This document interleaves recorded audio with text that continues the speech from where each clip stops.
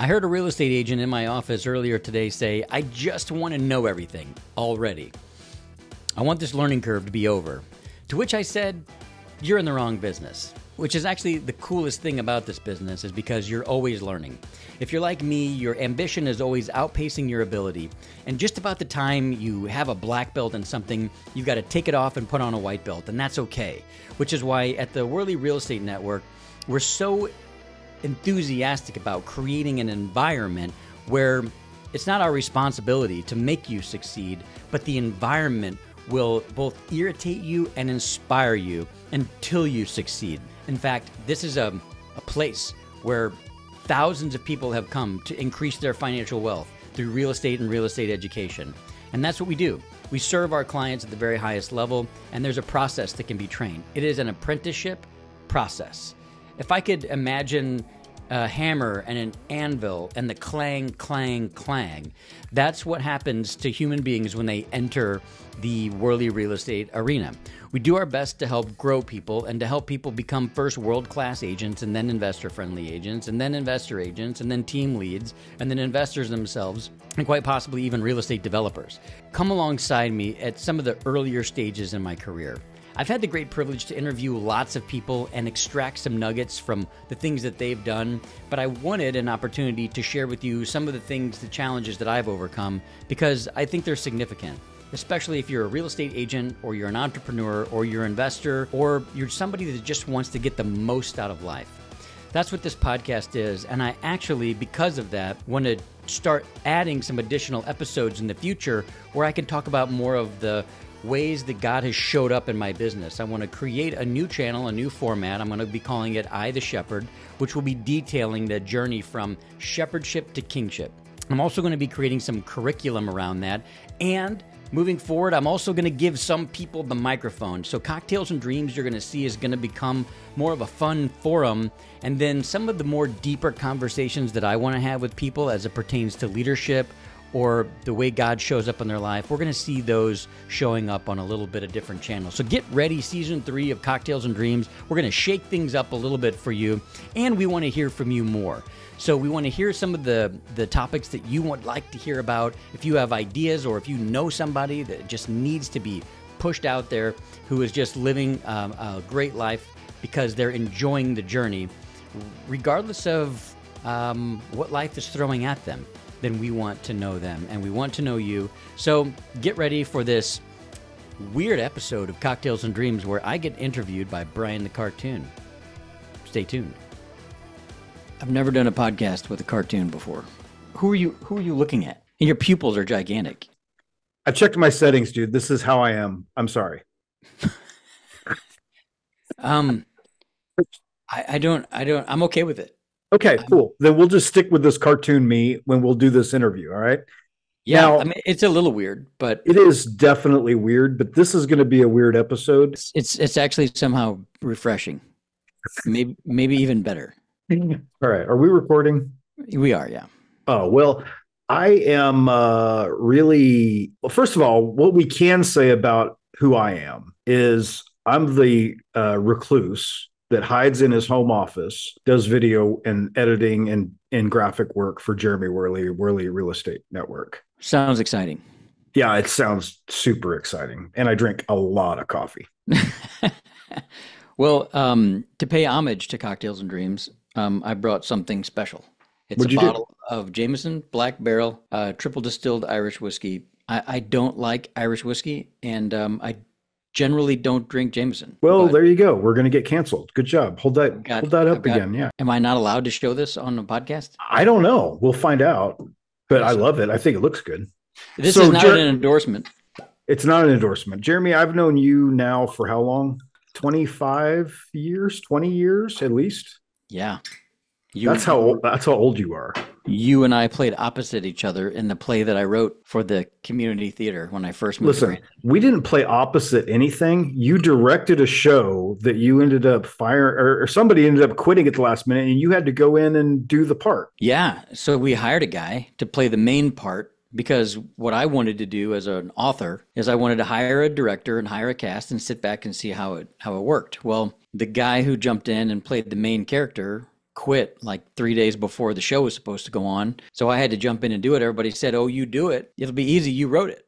Yeah. But like, it wasn't. Write 200 pages of something and put it under your bed for 2 years and then try to remember what you wrote, you know? Yeah. You've just spent the last 3 weeks telling everybody what to do. You didn't have to actually get on stage and do anything at that point. And then like, bam, right before the performance, it was like, get on stage. It was nerve-wracking.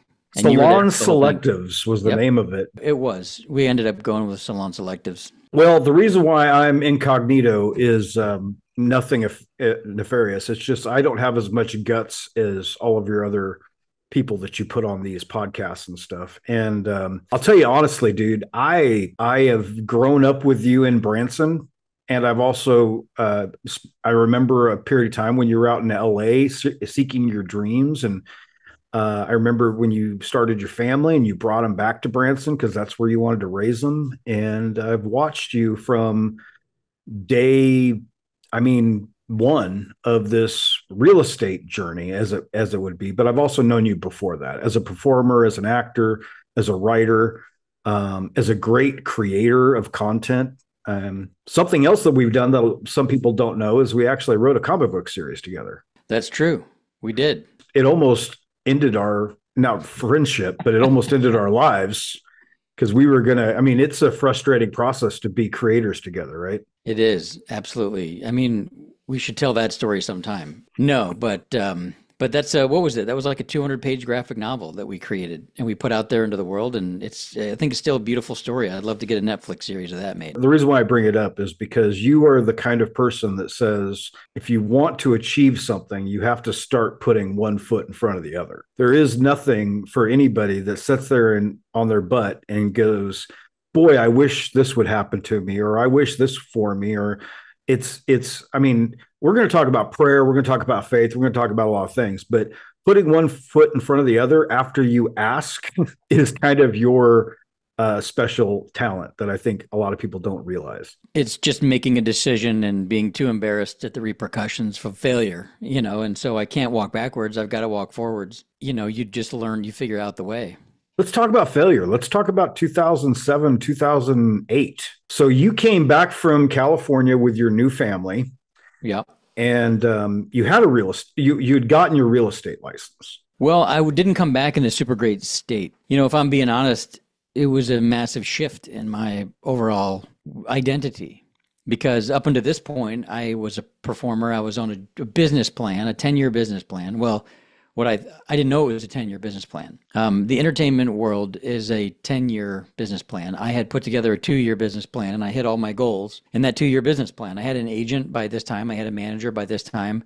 I had an independent film, and I had done a significant commercial on a major network at this time. And I was working towards those classes to get into Saturday Night Live. Yeah. So I had made it into the groundling school and made it through all the advanced classes, which is very, very difficult to do. Got to the point where basically I ran out of money. There was a 2-year waiting list for the next class, and the market had started to shift. Back during that time when I was working a sales gig, I actually stumbled into the real estate financing at that point in my career, and I was nailing it. I was I loved the sales aspect of it. I loved, putting on a character. It was perfect for me at that time because the biggest issue for me at that time in my life is that I was a slow-talking Midwesterner who has a bohemian brain, right? I don't have the analytical brain of a CPA, and I'm reading this 24-inch long rate sheet in like 0.341 font and trying to add points, like fractions of a percent of an interest rate based on the criteria that someone is telling me as fast as possible. Is it a condo? Like, what is it, a high rise? Is it, what's the credit score of the person? How much reserve do they have? Do they have 6 months reserve or 2 months reserves? And each thing dings a credit score. Then you got to add and give a rate sheet to these, give a rate to these people that you could stand behind. And like, these people are going to make $35,000. These mortgage brokers are making $35,000 a pop on these things. And I'm the slow talking Midwesterner that wasn't getting to the point fast enough for these people. And the only way for me to succeed at that sales career was to put on a character. Like, people would hang up on me left and right. The rejection was just absolutely horrible. And I do not do good with rejection at all. Like, even today, it's bad. I've been through the worst rejection therapy recently. It's just awful. So I had to put on a character, almost like a sociopathic way. I put on a character in order to be able to talk to these people so that when they would hang up on me, I'd pick up on the phone and I'd be like, hey, babe, I wasn't done talking to you yet. Now this And is let me ask you. This is L.A. This is Southern California. mm-hmm, So the Midwestern thing is, for people that don't know, is totally fish out of water in Southern California. definitely. And everybody talks about the West Coast being kind of laid back and stuff, but when you're in the real estate business in Southern California, it's fast, Crazy fast. Yeah. I don't even know how to equate it to anything around here. There's nothing like anything around here. And yeah, I mean, but my clients were all over the country, but most of them were in LA, and most of them gave a crap, Yeah. and we had to win them over, and we did. You won them over by being aggressive and getting to know them, by having a good personality. Your personality was the key to unlocking business, Yeah. So when I moved back with my daughter, and you're right, I mean, Did you bring Kelly too? Not just your daughter, right? yeah, I brought Kelly back too. Okay. And, we brought our daughter back. And so we moved out to California with, nothing. And we moved back with nothing, except for an extra person. But I had moved out, I had financed my creative endeavors by flipping 2 properties in my early 20s, while I was working for Silver Dollar City, making minimum wage, working all day in 100-degree heat, dressed up in 1800s garb. I flipped 1 home and in 6 months made what I made all year working for Silver Dollar City. And then I did that again and moved out to California with a huge chunk of money and moved back with nothing. I literally spent it all on gas, groceries, and rent, and came back with my daughter because I wanted her to be raised near her family, because family is one of my greatest values. So yeah, we moved back, and it was sad because my sales career was doing really, really well. Like, I was the first salesman in my training class to hit that 5 million mark, where they give you an assistant. So I was the first one to get an assistant. I was the only assistant. The guy that I was working for got in a massive car accident. So I inherited his $60 million pipeline as an underqualified person. And I managed it and actually grew it. I'm well equipped for things I have no idea how to do. And I don't know why, except for maybe it's the pioneer. If I had to describe myself as something, it'd be that I'm a pioneer. I love learning new things, but then once I learn it, I kind of get bored of it pretty easily, like flipping houses, like being a real estate agent, and like being a real estate broker. And I keep wanting to grow and scale because I'm on a quest for the best real estate knowledge. I didn't know I was on the quest for real estate knowledge. I was on the quest for a greater return on my time, and real estate gave me that. And every time I dug that vein, right? I found more and more gold. No, Jeramie, I'm going to slap you down for a minute. You were humble. Getting slapped down by a cartoon here. Yeah, you were humble. Let's just be, I mean, I believe all the things that you're saying, but coming back to Branson, Missouri after Southern California, you were humbled. It wasn't that you were rejected, because you were on a path to what you wanted to accomplish, but you didn't have the extra 3 years to wait around for that to happen. And you had a baby girl and a wife, and you were like, I'm going back to Branson, Missouri to raise my kids. I can't keep putting them through this in Southern California. Even though you were doing well, it wasn't going to get you where you needed to go as far as being able to raise your family. And so you came back to Branson a little bit defeated. Wouldn't you say that would be accurate? I started my real estate career at the worst possible time in my emotional journey. I was depressed. So that brings us to 2007, 2008, right? Yeah. So I got my real estate license in 2006 while I was mourning the loss of this, entertainer identity. And I was putting on a new identity, a real estate guy.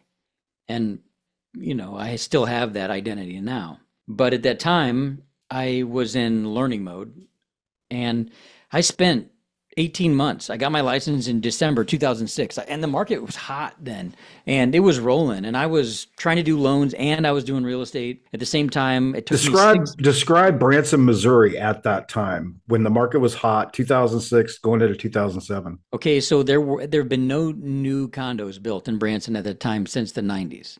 Yeah. And so the 90s was this silent economic boom. Like, it is the legacy of Branson, Missouri to boom. I mean, we all know the story, Harold Beldright, wrote the story, The Shepherd of the Hills, and that was Branson's first boom. The next boom was the 60-minute story in the 80s. And it was, this is America's best kept secret. And then boom, it exploded. And that's where all the condos came from in the 90s. Nothing new had been built. Branson had become a large retirement destination for people.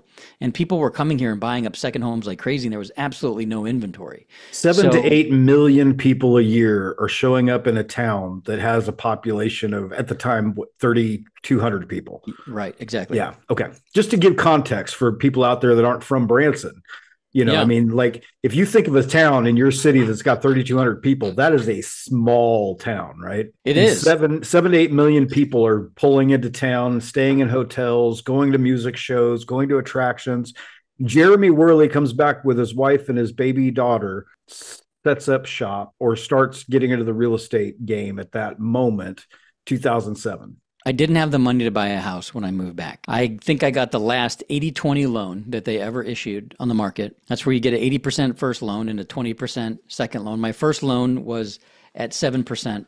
My second loan was at 12%. I did a 100% loan, and the goal was to do nightly rentals on those, except I didn't realize that you couldn't do nightly rentals on those when I bought it. That sucked because then I had to go and do long-term rental on it until I figured out a few years later that I could do nightly rentals on it. When I asked the HOA if I could do nightly rentals on it, they said no. And then there was other people doing nightly rentals out there. And the whole time I was in judgment of them. Like, oh, well, they're doing it wrong. They shouldn't be doing it. Look at those people. They're not rule followers. Where did the term nightly rental come from in your life? Did you see that in the Southern California market? Or was that just something you were discovering in Branson? I have no idea, Brian. All I know is that I knew I was supposed to do nightly rentals when I moved back to Branson. Kelly and I both knew it. We looked at each other and I didn't know anything about it. Well, here's the thing. The reason why I bring it up is 2007. I'm going to go on a limb and say that the term vacation rental or nightly rental, we didn't have. I mean, I know that it did exist in the country, but as far as Branson goes, there weren't. The only thing I could equate it to would be bed and breakfasts down in Eureka Springs. That was nightly rentals existed, but the term vacation rental didn't exist. Well, that's what I'm saying. Nightly rentals, for the most part, were managed by on-site property managers that charged 50% management fee because there was no internet to speak of. There was these operated resorts, whether by family operated or corporation operated, and people would come back for year after year to the same resorts, or they would look up where to stay.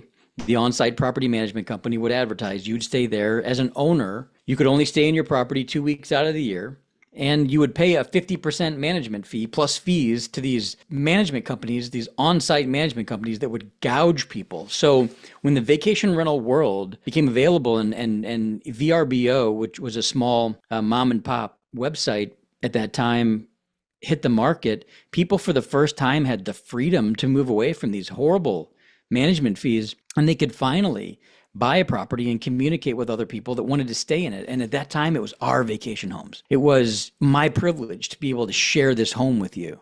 And the guests were like, thank you so much for letting me stay in your home. And of course, now it's been commoditized and it's, the customer is always right kind of thing.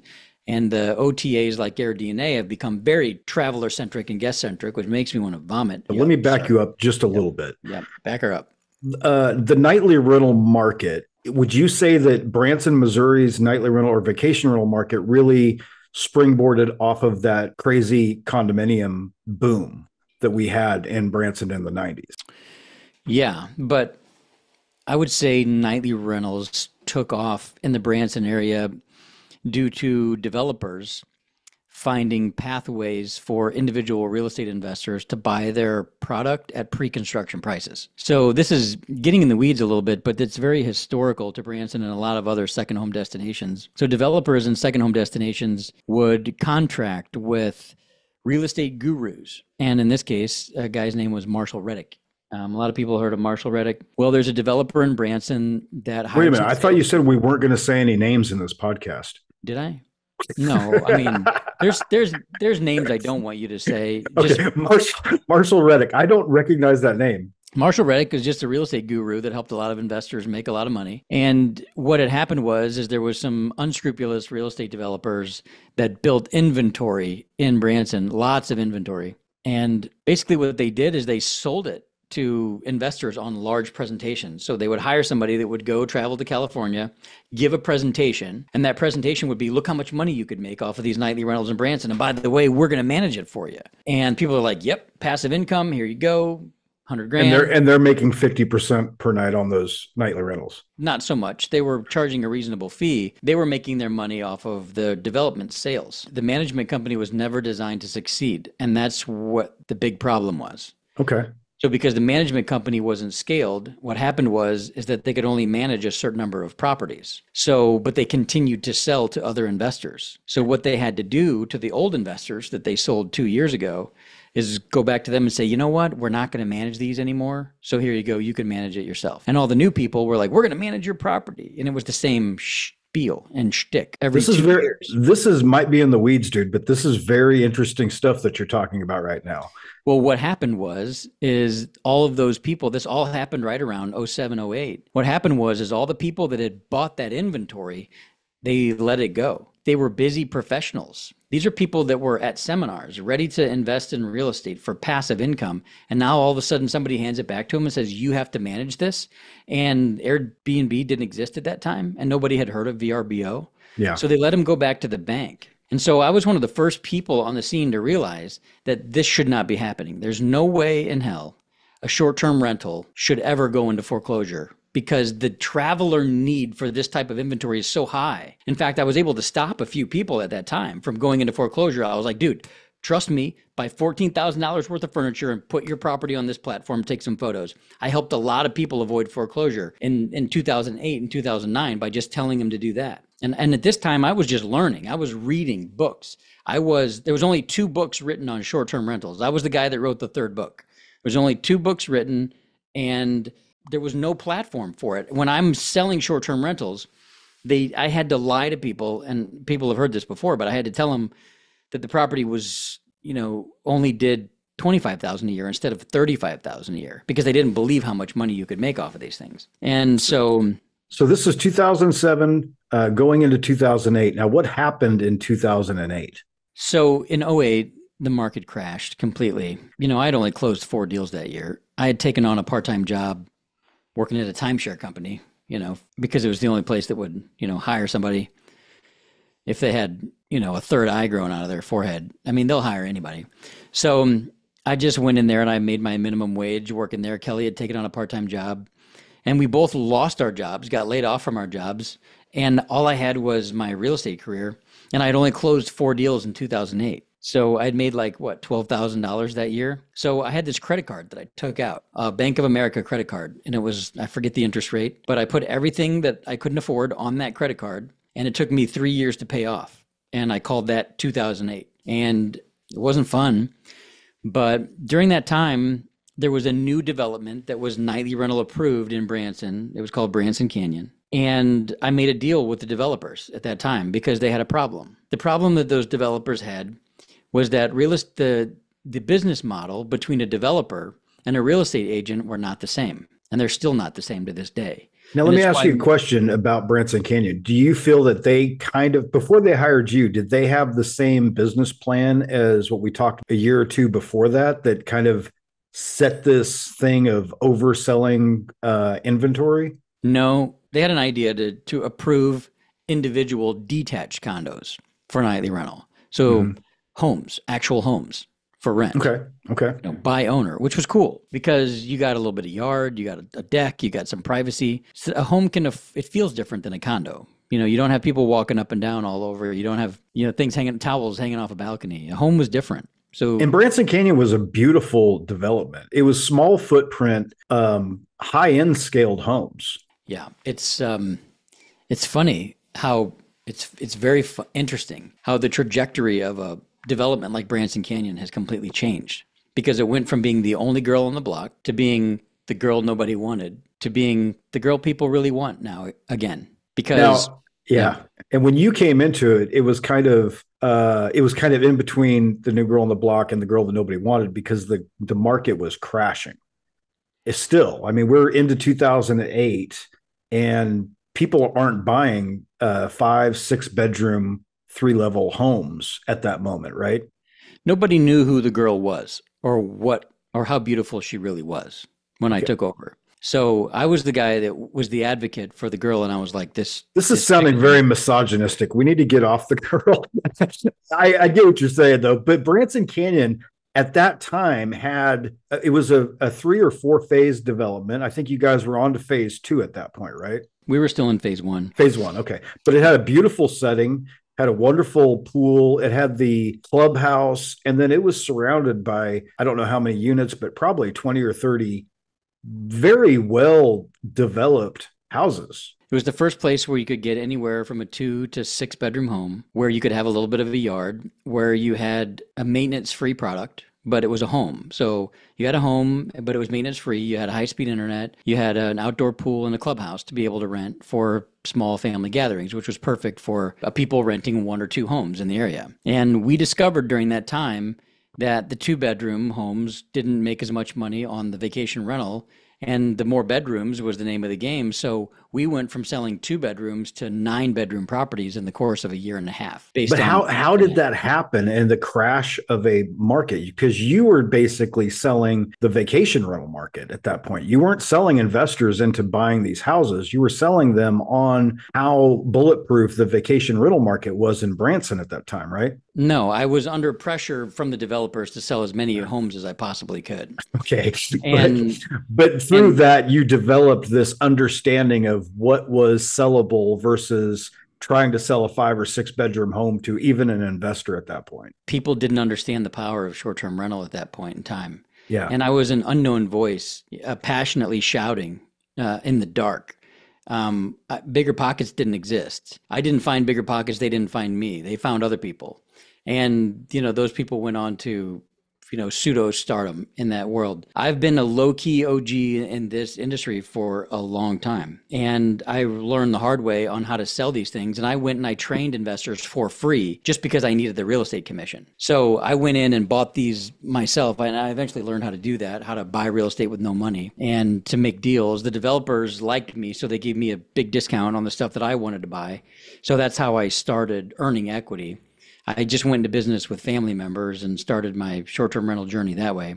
Okay, let's pin that because that's important. Because I think a major transition happened in your life at that moment. You went from being and I hate to use the word salesperson, but you understood what you were telling investors and how valuable it was, and you saw people succeeding in that market, and you really did go all in, even with your family, with your extended family, to get a vacation rental property. I saw people in their late 40s, early 50s, stumbling on a real estate asset class that was poised to earn them a lot of money. And I watched them invest in real estate over and over again until it irritated me to the point that I could do it. And I was in my early 30s. I'm sorry to interrupt you, but I need people to understand where you're at in your life at that moment. When you guys took out that loan and bought that first investment property, it wasn't an easy decision for you guys to make, was it? No, the first time I did it, I didn't even take out a loan. I mean, I took out a loan, but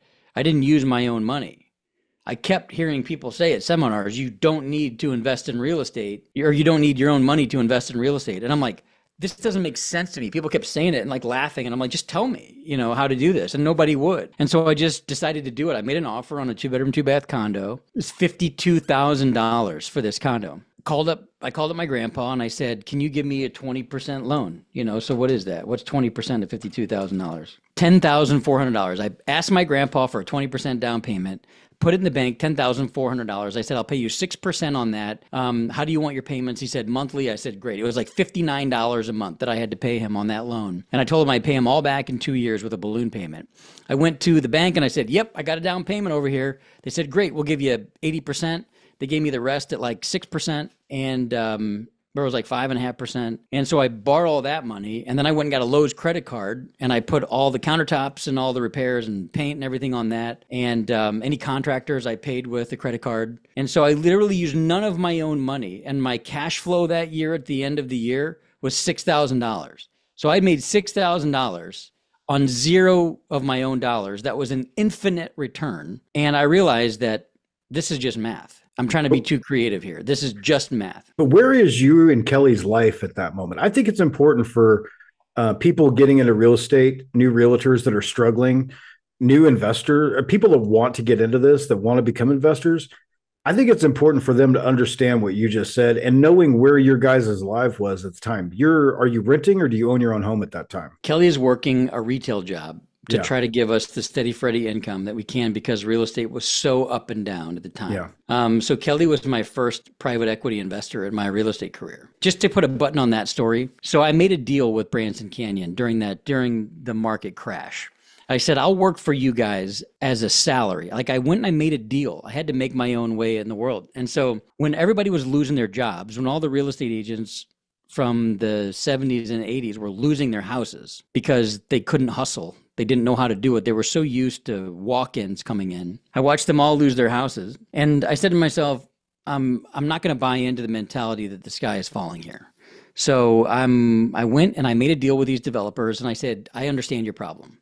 Your business plan is that you need to sell your inventory. A realtor's business plan is to get listings. So realtors were using the developers' advertising to get listings of their own. In fact, when people would walk in and the developer would pay money to get leads, to get the visits on the property, I watched them do it. Those real estate agents would hand them other listings. And I told them, I said, I will not do that. I said, I'm going to sell your property from 9 to 5. And if I'm going to do any business outside of here, it'll be on my own time. And they said, deal. I got a salary and I knew I got a small commission for every home that I sold. I screwed myself out of so much money in the first year because I turned out to be an animal. I figured out how to sell those properties. And in fact, 2 years later, I renegotiated my contract. All the people that were advisors in my life told me not to do it, but there was so much money left on the table. I said, guys, I got to renegotiate this contract here because I need some of this commission. And so I was able to build in some like $3,000, $4,000 bonuses, scaling bonuses. And then ultimately those developers and I fell out of love for each other. And this is just a fact. Most real estate agents don't realize this, but you can only really have a great relationship with a developer for 1 to 5 years. It's really hard for a real estate agent to have a relationship with a developer for longer than that. And there's a lot of reasons to it, but it all boils down to this. Basically, when things are going bad, the developer blames the real estate agent, and there's no good way except the real estate agent isn't good. And when things are going good, it's all the developer's idea. The real estate agent never gets credit for those ideas. So it's really hard for those relationships to stay in place long. But so mine came to an end, and it came to a mutually, positive end. I continued to sell out there for a long time, but I had just opened up my own brokerage at this time. Which was... Yeah, we reskinned it to Worley and Associates, but we debuted as the Community Real Estate Group because I wanted to take a budget and give back to my community every quarter. We actually did. We charitably gave to our community and sow into needs of our community, and still do. But at that time, that was the main focus. But at this point, you have your own vacation rental property that you and Kelly are managing. No, my grandpa had purchased one out there at Branson Canyon, and Kelly and I agreed to manage it. And that's how we got management and cleaning janitorial experience. But you have a condo that you guys bought prior to that. No, we kept a long-term rental in there as long as we could. I really appreciated the deal that I made with Branson Canyon. There was no better upbringing for me than working for those 3 investors. Those were 3 retired Accenture partners who in some crazy way had taken me under their wing. And I learned from those guys so much about business, about marketing, about real estate development. And I committed to them and I honored all of my commitments to them until I didn't feel valued anymore. And at that point, I decided to go my own way. At that point, I decided to give up 60% of my income for an unknown number. At that point in my life, I felt God telling me, Branson Canyon is not your provider. He told me the name of my immediate supervisor, and he said, that person is not your provider. I am your provider. And go do with 20% of your time. I was making just as much on 20% of my time as I was at Branson Canyon. And he just said, have faith. And the first thing that happened when I started Worley and Associates, you had asked me about the Community Real Estate Group. I rebranded it to Worley and Associates when I moved to Keller Williams. Yes, I did go to Keller Williams because at that point I had brought on a team member. And I felt responsible for the success of that team member. And I needed tools, training, and technology, or what I thought a company would provide that. I wanted mentorship. I wanted somebody to pour into me because I was pouring into others all the time. And that didn't happen. I think Keller Williams is a phenomenal organization. My particular market center, I didn't match up with. And it's not them, it's not me, it's just it wasn't a fit. But I felt responsible, but I did learn some structural things within that organization that were great. It's just like I learned when I was a waiter at the Olive Garden. They had a very excellent corporate style of training waiters. You follow that training style, you can train good agents. I learned at the Olive Garden and at Keller Williams that systems actually work. I didn't start any systems. I was just a guy who was very busy and I needed an apprentice. And I was like, I don't have time to train you. Just watch what I do and just listen to me. That's not a great system. That's not a scalable system. But that's what I did at the time. I watched these other companies build these systems, but I never actually built them myself until I got to the point where I had to, when I had 30 or 40 agents and I had to start implementing systems.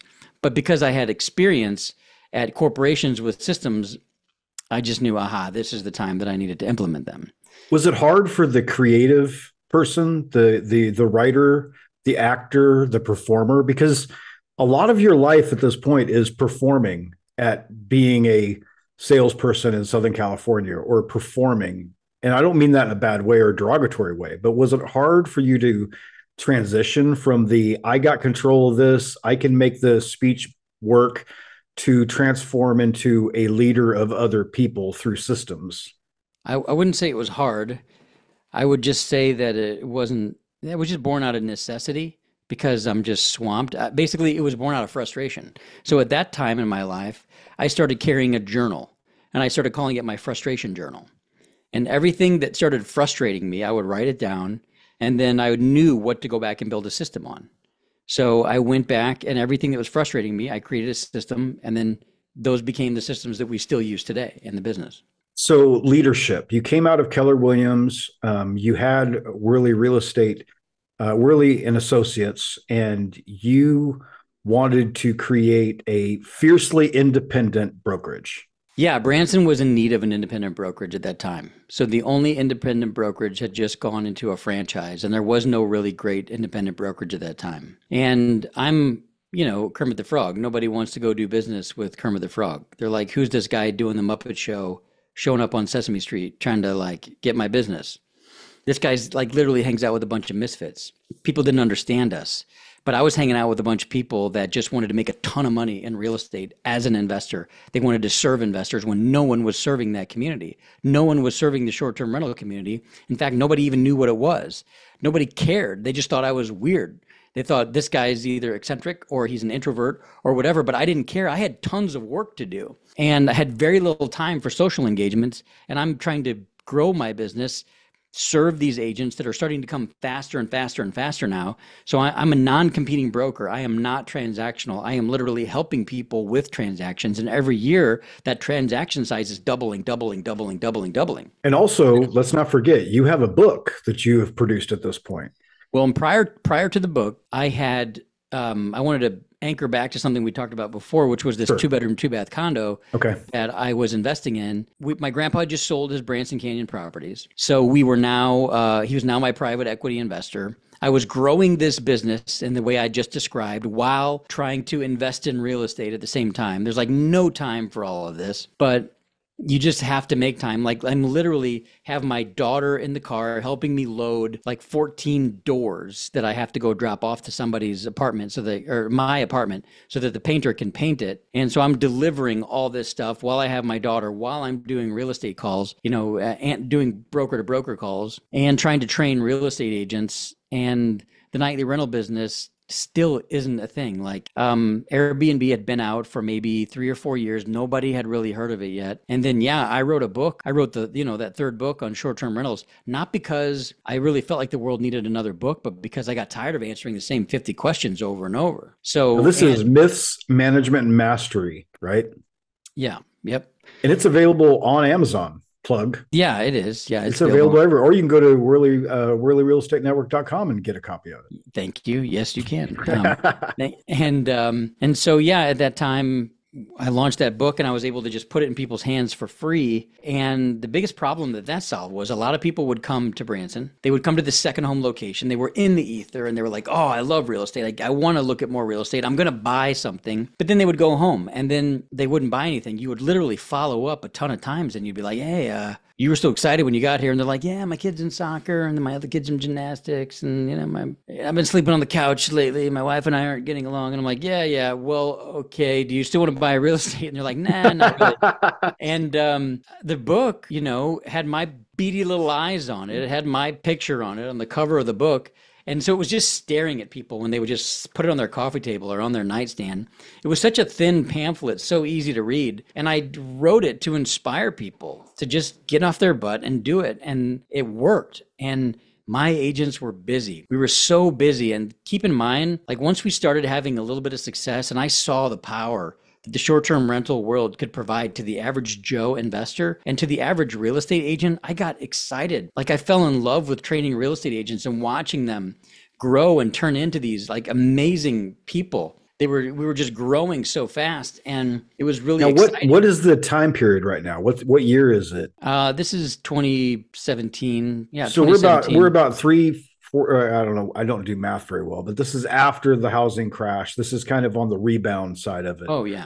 So we have this housing market crash in 2008, and then we have this sustainable vacation destination market in Branson. Jeramie hones in on the vacation rental and nightly rental market. At the time, we didn't even have those terms necessarily really coined in cement for realtors in the area. And you really started training on what this nightly rental or short-term rental market was. But people were coming to you because of your experience in this nightly rental market business. Yeah, it was. In fact, keep in mind, and normally I don't think most people care about dates, but I think it's important in this case for a lot of reasons because of COVID, which we'll mention in just a second. And then also, like, keep in mind, all this started in like 2006. So by the time I wrote the book, it was 2016. So I had 10 years of short-term rental experience before I wrote the book on short-term rentals. And the market didn't really start kicking off until 2017, 2018, at which point I had realtors saying to my face, you really timed this right, didn't you? This short-term rental thing. That's what I was getting at. That's what I wanted to talk about because I'm not saying that you were lucky. Spending 10 years learning how to master something is not luck. That's effort. That's one foot in front of the other. Yeah. They said, boy, you really timed that right, didn't you? And I was like, yep, I sure did. And at this time, I was starting to get arrogant. I was starting to get to the point where really we could hit any goal. I mean, we had a legendary team. People are loyal when they're poor, man. It was such a loyal team of people that were just awesome. They're still awesome. But there was just this feeling of all of us coming up together at the same time, which was like a sports team, like as freshmen, we were all just like state champs. And then we just got better and better and better, took over the market, became the number 1 independent firm, like blew past people that were like, where did these guys come from? And I remember when we were looking at the, the Board of Realtors, we're looking at the rankings of the brokerages, and Worley and Associates just kept bumping up on the list of brokerages. And to where it was like butted up against Keller Williams. It was butted up against some of the big nationwide brokerages here in the Branson area. And that was exciting. Our agents were doing 3.5 times the national average of real estate agents simply because we taught them to work with investors. Yeah. And that's it. And first we taught people, I just sent them on the pathway of the greater return on your time, the same pathway that I had gone through. So first, like, you have no idea what you're doing as a real estate agent. Learn to be a world-class realtor fast. I developed a class. I developed a system to help get people there fast. Now you need to become an investor-friendly agent. It means you don't own investment property, but you know how to speak the language of an investor, and you know how to analyze the first-year rate of return on a property. And then now you got 3 times the product on the shelf that any other real estate agent does. You now have a greater return on your time because if you get 12 investor clients, you're done marketing because they're buying 1 property a month. That's 12 people buying 1 property a month. You're busy. You need to scale. And then the next part of that is become an investor yourself. Now you move from being an investor-friendly agent to being an investor agent. Now you practice what you preach. You have authority. And people come to you in droves because they're like, I want to know what you know. Okay, Then, calm down, Tony Robbins. Now, let me ask you a question. Uh, what is the ratio of realtors that can survive that process that you're talking about? I'm not trying to call people out, but I'm saying that people get into real estate for a lot of different reasons, mostly because they want to be their own bosses. So you're telling them to be a world-class agent and then also learn how to deal with investors after that. And then also put your money where your mouth is and buy an investment property at some point. So who survives that process in your mind? And I'm not saying call people out, but I'm saying like, what type of realtor does it take to go through that 3 stages and how long? there's a lot of people that want it. I would say 20% of the real estate agents that we talk to want it really, really bad, but either they don't have the commitment level or the, I'd say, brain power, intelligence level to actually analyze investor returns. So we either help those people to be great just real estate agents or they move on. Is that hard? I mean, is that hard for you as a trainer, as a coach, as somebody that's sewing into these people, bringing them into this world that you know, and then, I don't know, watching them, I don't want to say flake out, but watching them just not achieve what you think they're, or what they're capable of achieving? It's terribly hard for me because I want it more than they do most of the time. I still do. I still, like, for the leaders on my team now, I still want for them the things that they don't know they need yet, more than they think they need it. So I'm always in this position as a leader, suggesting. It's like parenting in a way. It's like, hey, you're probably going to want to get a job at some point, and they're like, I don't know, I just can't cope with the world and with everything that's going on. And I got my future and I got my boyfriend and I got this. But you're going to have to, the fact remains, whether they like my opinion as a parent or not, you're going to have to get a job because you're going to need car insurance. You're going to need a car. You're going to want to go visit that boyfriend. And we know as parents what they need, but they won't accept it. It's the same thing with me and real estate agents 100% of the time. Nobody knows what's coming down the pipeline unless there's somebody there. And there's never been somebody in my life shouting down the pipeline saying, Jeramie, get ready for this. Get ready for this. There is now, God bless it. I finally have people in my life that are doing that, but I had to go join masterminds to go find them. I've been shouting down the pipeline to people for years. And I'm not saying that I don't know. I don't want to sound like some bleeding heart here because I just care about people so much. And I care about the misfits that are underappreciated by the world. And I'm just like, do these things, grow here. And at every stage of the way, they fight you every stage of the way, every step of the way. What is one book that you and I really appreciate together is the E-Myth and the E-Myth Revisited. And there is a process of going from technician to manager to entrepreneur. And I think it's very clear in your network, the Worley Real Estate Network now, that everybody has to go through that process eventually. They have to move out of technician. They have to move into manager. They have to move into entrepreneur to really achieve top level, right? At some point, they have to hire the other two. If you're a technician, be a technician and hire a manager and a visionary. If you're a visionary, then hire a manager and a technician. We might cut all this out, but I want to ask you about the growth process of a powerful real estate agent that becomes a team leader. And what are the growing pains and what do they give up to get to that point sometimes? This is the tale of two real estate agents. And I trained both of these agents. One of them is the independent agent that just wants to be independent. And the other one is the one that wants to grow a team. And I've watched this happen and I've listened and coached and nurtured both of these archetypes. Here's what happens. The agent that invests in a team takes their time and their deal flow and they share percentages of that with their team. They spend a lot of time duplicating themselves by apprenticeship. Apprenticeship is the key in any real estate career. It's not training. You must, if you want to get to where you want to go fast, you must find a team or a firm that is willing to apprentice you. And that's a 2 to 3 year commitment where nuance happens. If you don't have nuance, if you don't pick up on somebody's subtle nuances and learn not just how to say, not just what words to say, but how to say them, and in what order to say them and when to use what tactic and when to use what other tactic. And you have somebody who's willing to preach the Sermon on the Mount and then turn to their disciples and say, this is why I said it this way. That's the most beautiful form of leadership. That's servant leadership. So when you have somebody who wants to sow into their team, they're going to come to their leader. They're going to come to me and they're going to say, this isn't worth it.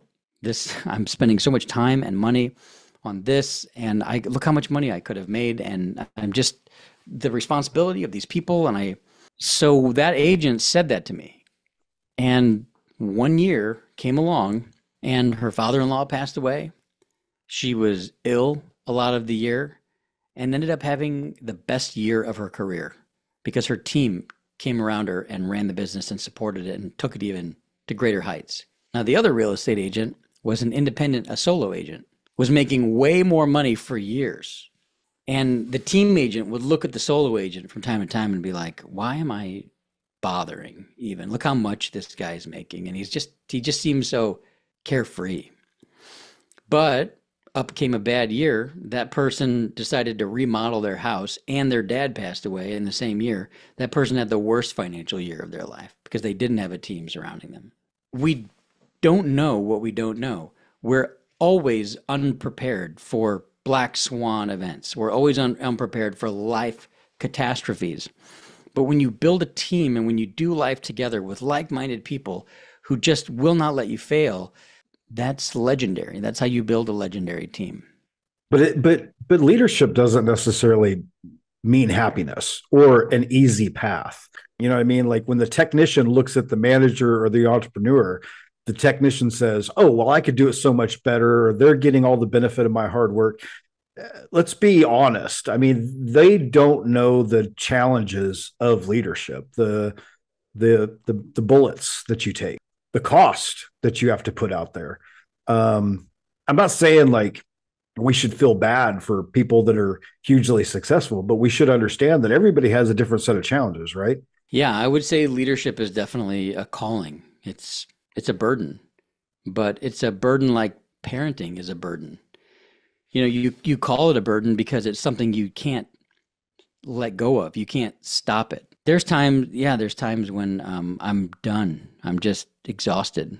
But there's times when I'm just so proud at the transitions that I see in people's lives when they come into proximity to our organization and actually have changes. Like I'm thinking of people right now who are new to our organization, who are struggling, and who, like, I got to have a conversation with a new agent in my organization today about being an introvert. And it was like, let me help. My office is near yours. I can see some of the challenges you're having. Let me pop in and ask you a couple questions. And then let me just share some wisdom with you. And if that inspires you and takes you to the next level, let's do that. I get the opportunity to be in proximity to new agents, to new team leads, to people who are like growing. And I love that. It's such a beautiful thing. But at the same time, if I don't equip leaders, then I don't get multiplication in my business. I get a savior business model where everybody wants me to be the savior, and you try to solve everybody's problems. And ultimately, that's what happens to independent brokers that don't learn how to lead. They get dragged under, they get drowned by, emotions and the problems of their independent agents. But if you teach leadership in your organization, you get multiplication. And I teach Christ-centered leadership because I'm looking for servant leaders, because I care about their heart. I care about how they're teaching, not just what they're teaching. Let's talk about Worley Real Estate Network. This is the current iteration of this journey that you've been through.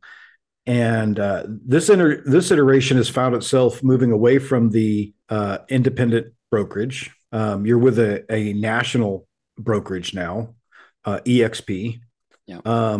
What was that like to give up this? Because you got a house full of misfits, strongly independent misfits that are doing, I think it was like $280 million in sales for an independent brokerage in Branson, Missouri, right? Like that's a crazy number. And yeah, it's $250 million. $250 million in sales in 1 year. Yeah. And then you move into this nationwide brokerage. It was hallucination. It was the belief that I could scale what I did in Branson and other markets. Yeah. And so I don't know. we went from being fiercely independent to me realizing that I needed better systems. Yeah. And these companies over here had already developed the systems that I needed. I just needed to plug them in. So well, now let me just stop you for a second. Sure. Your systems made you the largest independent broker in Branson, Missouri. So at this point, you have succeeded, but you hit the glass ceiling for what you were capable of doing in your brokerage. Yeah. So now you're looking outside of your brokerage to how do you scale, right? And you wanted nationwide systems. So let's be clear. They weren't better systems. They were systems that allowed you that scalable ability, right? Correct. Okay. If I wanted to buy 80% of my time back, I could align with these brokerages, with EXP in my case, and they would do all the brokering and they would do all the accounting. Two major systems that took up a lot of my time and resources, I now automated. And everybody attributed it to me and my decision to align with some corporation. And we did no longer had the independent freedoms that we had. But in fact, the independent freedoms that everybody wanted were going to have to change anyway, because I was unable to manage my standards while I scaled. And so I was getting ready to implement, as an independent brokerage, these corporate level standards. Nobody understood that. It made sense to just align with a corporation that had them already. And now I could buy back 80% of my time and go find the 500 people that I haven't met yet that need what I've got for them. We've gone through a lot. Now you've joined EXP, which is a nationwide brokerage. It's giving you a whole bunch of new tools, processes, training, things like that. Your goal has always been to be a leader and a trainer of ethical realtors, market focused, and now nationwide. What does Worley Real Estate Network now? What's its next stage? What's happening right now with you? What I found about most real estate agents is that they either want to take some high quality photos that look pretty and get their significance taken care of because they look pretty. They get billboards. Yeah, or they really want to learn. Niche specialization is one of the things that gave us an incredible unfair advantage. So yeah, niche specialization is something that I include in the 6 or 7 benchmarks in the pathway from your day one as a real estate agent to your real estate career being the thing that launched you into a real estate pathway that you never thought you could actually achieve, like becoming a real estate developer or having replaced your income completely and retire your wife and your family because you've bought enough real estate that you can do that. And you've got teams now in the Worley Real Estate Network that they're basically you. I mean, they're Jeramie 2.0, and they've got their own teams that are building, and they're bringing on new realtors to their teams. No, they're better than me. Oh, they're better. Okay. No, they are. That because they're smarter than me. They've developed better systems than me. I just gave them the environment and the pathway in which to succeed and with which to get there. Well, that's very gracious of you to say, but I think they would say differently, but okay. Well, it doesn't really matter. We're all here together. And so now what I've done is I've created a board of directors within the Worley Real Estate Network. And I say, you're the leaders that are equipped to handle the incoming flow of people that have their hand up and say, I want what you guys had. Whether they're a seasoned agent or a new agent, like this is the pathway. You have to relearn the pathway. We don't get a lot of seasoned agents because they're not willing, for the most part, to go back and take off their blue belt or their black belt and put on a white belt. What we have is a dojo. What we have is very specific. I don't run the dojo anymore. The leaders run the dojo, and they're better than me because each one is specifically better at that style. Like if they want to learn the dragon, they can come to me. If they want to learn the tiger, they're going to go to somebody else.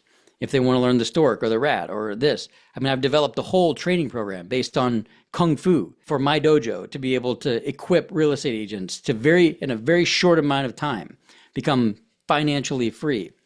And it's been when is that book going to come out, Jeramie? I don't know. When is the dojo book of real estate? I don't think it ever will. I don't think it ever will.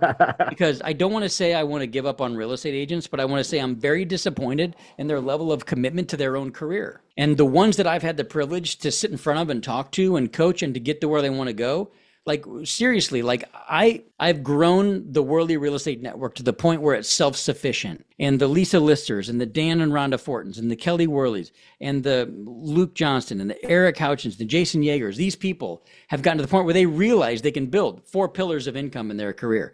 EXP can help them do 2 of that with stock and revenue share. Nobody else can do that. If you're an independent broker, you cannot compete with the cloud brokerage, period. You cannot do it. You will never be able to provide stock and revenue share and benefits. So trust me, you're going to keep some people, but you're going to be in a drama-fed small fish tank for the rest of your life. If you ever want freedom from that, you will align yourself with a cloud brokerage. And you will also teach real estate agents how to invest in real estate. And you don't have to be at a cloud brokerage to learn that from us. We'll literally teach anybody. And I'm just so surprised at people that don't spend the money, double down on their education, and go for it. I think the problem is there's so many stupid, dumbass influencers out there that have raped people for so long off of high ticket items that nobody is willing to pay for them anymore. I'm not willing to teach people for free. I just won't. Yeah. Because I've already determined the type of person that I want to teach. There's people that I will teach for free, but they're very rare. And I'm usually calling them, talking to them. But even then they're like, who is this guy? I don't care. You know, It's like I don't have the Brad Pitt persona to be able to be like, oh, wow, yeah, Brad Pitt's paying attention to me. He wants me to be this guy. But like I literally, if people will give me 2 years of their life, I can turn them into everything they ever want to become because I've done it again and again and again and again. And I haven't figured out how to sell that to people. They got to start at the white belt. And that's hard. That's hard for people that a realtor chooses to be a realtor because they don't want to work for somebody else anymore. And this has always been funny to me because what I realized in almost all cases is that once you become a realtor, you end up working for everybody else and usually for free. For the first 2 years. Yeah. And for not for free, but for very little return on your time until you learn the processes. One of the first things that ever happened to me when I got my real estate license was I was friends with a girl whose brother was a real estate investor. He was in the military and he was investing in real estate. And he goes, I honestly can't see why I would ever use a realtor in my entire life. It offended me, but it had no right to offend me because there's so many, he's right for the most part, about so many real estate agents out there. So I endeavored to be that real estate agent in that moment. I endeavored to be that real estate agent that people would be crazy not to do business with. And I still come across real estate investors that are like, I can do it myself. And I'm like, you have no idea how much business you've missed because you haven't done business with me or my team. Because a good real estate agent who's a true fiduciary, who cares about you, the investor, and wants to serve you, can make you a ton of money. Not just by bird dogging good deals, but helping educate you on their market. Dude, I want to just say that your life is incredibly inspirational and also at the same time something that I would probably want to avoid at all costs. Well, because I've watched you suffer, not just through the pains of doing it yourself, putting your money where your mouth is, showing up, painting the doors, remodeling the condos, you and Kelly raising, 3 wonderful children in this world of real estate, and also really sowing into other people that sometimes leave your life. You know what I mean? Like, and I've watched it hurt you and I've watched it inspire you. And I just want to tell you that the ebbs and the flows, the ups and the downs of this process with you has been, for anybody that's known you for as long as I've known you, you are 100% the inspiration and also the example that people should know this story before they get into real estate. Well, thank you, Brian. I appreciate that. I do. And I want to also credit you for being a confidant for me the whole way. And for actually caring enough about me to check on me at various times. You're one of the few people in my life that I can talk however I want to with you, and get away with it because we're family, you know. I'm Yeah. not going anywhere, and I know you're not going anywhere. As We're much as refusing to go anywhere. we're refusing to leave each other, because I can suffer your beatings and you can suffer mine, um, because of that graphic novel. But I would also say this: I'm really glad we had this conversation because I don't want to talk about any of these things ever again. I wanted to get them in stone one more time, and I want to start a new season of Cocktails and Dreams with all of the things that we're doing now. Because what I'm doing now is I'm raising $25 million to start a short-term rental acquisitions fund. I'm going to need real estate agents all over the country. Hopefully, they're the ones that I've trained because I know that standard is high. I'm going to be deploying $25 million in the first tranche in short-term rentals. So no, the market is not finished. No, the market is not done. You just need to know how to invest, how to underwrite, which is why I bought a data company, which is why nobody understands or quite believes it yet, but Verolio is one of the best underwriting tools and time-saving tools that any real estate agent or fund could ever have. I wouldn't have bought the company if it wasn't. I'm going to be proving the concept in that company by creating a real estate fund because I now have access to the lowest performing properties in the top trending markets. Most real estate agents need this data for their investors. Either they're not qualified enough to know they need it yet, or they're too busy to think they know what they need, and they won't listen to anyone. So I'm going to go do it myself. I'm going to leave the Worley Real Estate Network in the capable hands of the leaders who are equipped to help all real estate agents from here on out get a greater return on their time. I get to be a gray-haired guru in this organization, and I get the privilege to be a part of everybody's success and watch people do it and have my office be here while I go deploy tens of millions of dollars in short-term rental acquisitions. There is going to be $51 billion in market cap growth in this industry over the next 10 years, and I'm taking advantage of it. I'm taking high net worth individuals. I've already served the Main Street investor.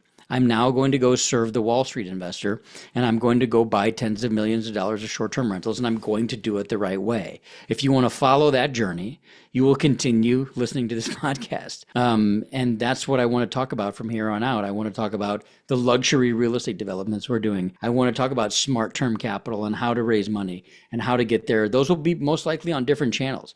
Cocktails and Dreams, as you know it, is most likely going to change. Cocktails and Dreams will always be the place where people can share their success stories and their journeys. But I want to start having leadership conversations. I want to start documenting what it's like to start a luxury real estate development. I want to start documenting what it's like to be a general partner in a real estate fund. So if you want to know what those things are going to be like stay tuned because this is going to get really, really exciting. And also we want to hear from you.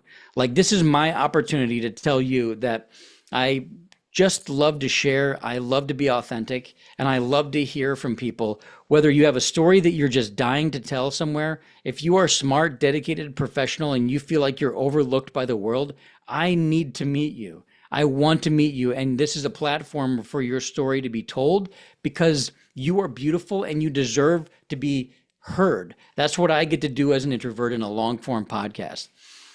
Please reach out to us. We want to know who you are. And we've got some really cool ideas for season 3 of Cocktails and Dreams as we begin to bring people into the mix to shake this show up a little bit. Now, I'm always going to have the opportunity to muse and to interview those leaders. So if you love leadership, this is still a great avenue for you. If you love real estate, this is still a great avenue for you. If you love entrepreneurship, this is still a great avenue. And if you're a real estate agent, you're going to learn what your career could be someday once you do it at the fullest and best level possible. Because if all you're doing is just buying and selling real estate for other people, you're leaving hundreds of thousands of dollars and a life of complete, absolute freedom on the table. So please don't do that. Please listen to these episodes. Please follow us. Please get connected with the Worley Real Estate Network and let us help you get a greater return on your time. Holy crap. Wow. Oh, Tony Robbins, you are just beautiful. Take a drink, you sexy beast. I love you, dude. That's a good sign off. Well, a big thank you for listening to the end of our podcast. I know your time is valuable, and I hope you got a few takeaways that are going to help you get a greater return on that time. I know you will. And if you did enjoy it, I'd sure appreciate a share or a comment. Feel free to subscribe for instant access to new episodes and offers. There's also a ton of free content and ways to learn more and engage more at worleyrealestatenetwork.com. Until then, we'll continue to bring you recipes for success and real stories from real people who, like you, are living out your divine purpose. And hey, God loves you. No matter what happens, don't give up.